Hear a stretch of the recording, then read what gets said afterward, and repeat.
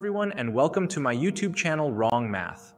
As always, today also we are going to explore a new concept of mathematics and physics.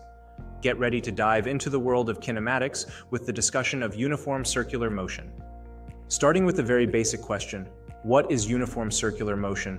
When an object moves around a circle with constant speed, it is called uniform circular motion. So, basically speed that is the magnitude of velocity remains constant. But direction of velocity keeps changing. Direction of velocity is tangential to the path at every point. This change in velocity is the fundamental reason for acceleration to come into picture.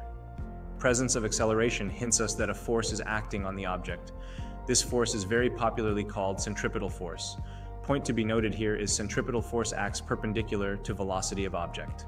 What is the topic of discussion today then? Today we are going to prove that in uniform circular motion, the magnitude of velocity remains constant. Consider at some time instant t, the object is at some angular position x. Suppose the object is moving on the circular path with some speed v. As we discussed, a centripetal force acts on the object in the radial direction and acts towards the center of circle. This means acceleration will also be in the same direction. And hence, the new change in velocity, that is, the additional velocity gained by object, will also be in the same direction. Let this additional velocity be delta v. Let's resolve the vectors into horizontal and vertical components. For this, we need to know the angle each of them makes with x-axis. Let's use a bit of geometry. So let's draw a line parallel to x-axis and passing through A, and name it AC. So, as AC is parallel to x-axis, and we know alternate angles are equal. So, angle CAO is equal to x. As radius is perpendicular to velocity vector, we can write angle velocity vector makes with x-axis as 90 minus x degrees. Now with angles in hand, we can easily resolve velocity vectors. So the components would be as follows. Here we can clearly notice that along x-axis v sine x and delta v cos x are in opposite direction and hence will get subtracted. While in the y direction, v cos x and delta v sine x are in same direction and gets added up. So, the net velocity vector along x-axis is v sine x minus delta v cos x, and that in the y direction is v cos x plus delta v sine x.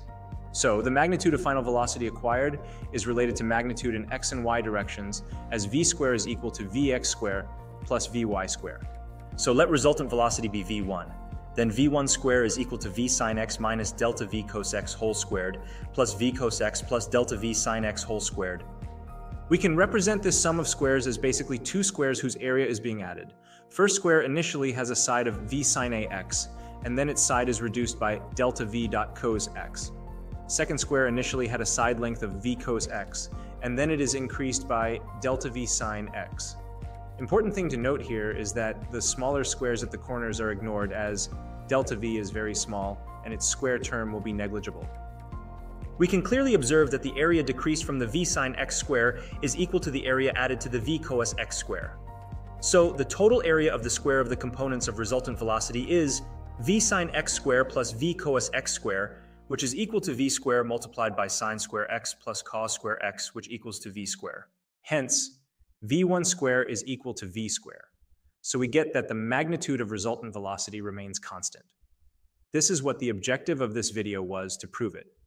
If you liked the video, hit the like button. And to learn more such interesting math and physics concepts, subscribe my YouTube channel and stay tuned with us.